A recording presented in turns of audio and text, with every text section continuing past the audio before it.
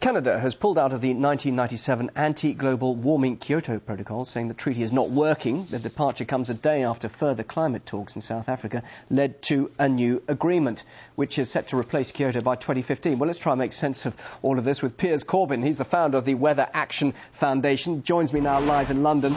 So Canada withdrew from the treaty, saying it's meaningless without the involvement of the world's two worst polluters, China and the US. But surely Canada's being irresponsible, is it not, by not playing its part in battling climate change? Well, of course, I don't believe in man-made climate change because there is no evidence for it. In fact, carbon dioxide is controlled by world temperatures rather than the other way around.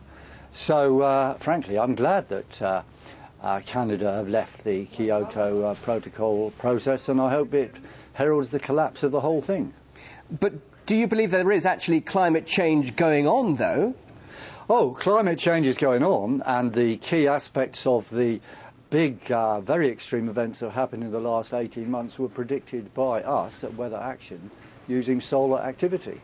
Carbon dioxide has zero effect. I repeat, zero effect. No effect whatsoever.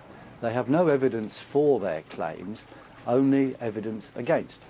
So this Kyoto agreement, is it a waste of time? And indeed, we see Canada pulling out of it, and the treaty is supposed to be continuing until 2017. Do you think other countries will pull out? Well, I think so, and I hope so. It is a complete waste of time. It's a waste of public money. It's a gravy train for so-called scientists looking into things which don't exist, and of course for governments to impose taxations and oil companies to increase oil prices on the back of increasing energy prices, which is a thing demanded by the global warmist nonsense lobby.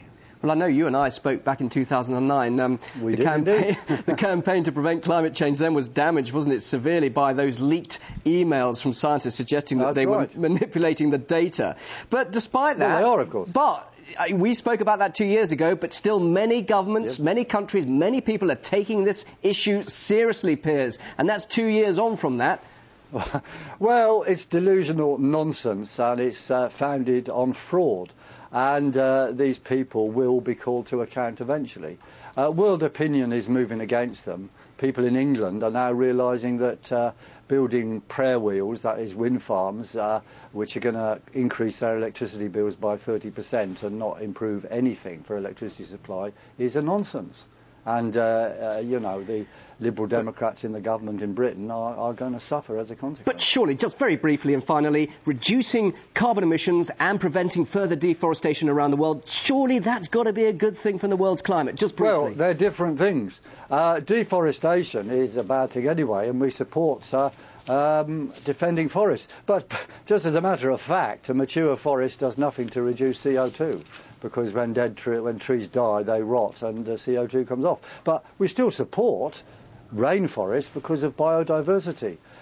This is just an example of another trick played by the global warmers to pull your heartstrings to make you support delusional nonsense and help them on their way on the gravy train.